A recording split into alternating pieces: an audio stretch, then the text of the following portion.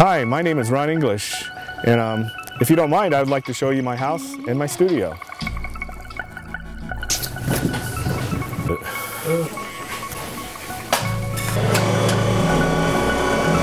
I make these fake products and I put them in supermarkets, and they're products that comment on the actual product. So they comment on how much high fructose corn syrup they have or how unhealthy they are. You know, so it creates a different kind of relationship with the actual product.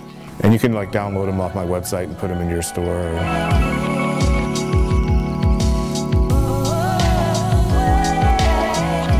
Well, what I had to scope was a fake supermarket, which is more, it wasn't about, you know, being products, it was about being concepts. So it was a supermarket of concepts. The grocery store is kind of like an art gallery. It's like it's got thousands of designs by thousands of people. They represent their products through the designs. So in a way, it's kind of like an art experience walking around the supermarket. But like with the marijuana stuff, the idea behind that was like if they legalize marijuana, what's it going to look like afterwards? So, you know, a lot of famous brands had their marijuana version of their brownies and stuff, and we put that in the stores and people bought it thinking, you know, they didn't really understand. They thought, I knew they were going to legalize it, but since they don't pay that much attention to the news, they thought it had already happened and they were getting all excited and buying it. The Telegrennies. It's a series I do like a smiles, or these things that smile too much and you can see their whole skull. Oh, and this is Mouse Mask Murphy. And of course, MC Supersized. He's huge in China. When I make the paintings, usually I build these little sets, and I'll show you some in a minute.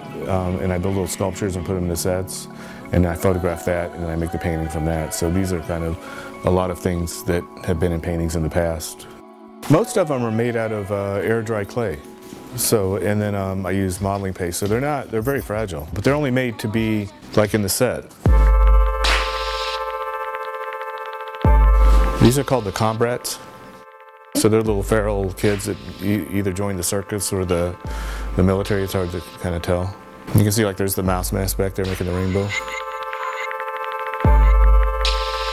This is the ducks, the quacks.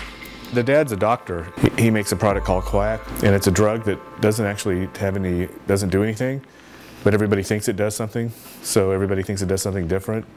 So everybody takes it and they have whatever experience they think they're going to have. But he makes a fortune off of it. Like all these icons are kind of like our mythology, and you know, throughout history, people have taken the accepted mythology, and instead of trying to reinvent the mythology, they've just changed the story behind the mythology to make social change. So if you kind of use the same characters already there, they're already part of the narratives, and you're just using them to change the narrative instead of trying to introduce something completely new.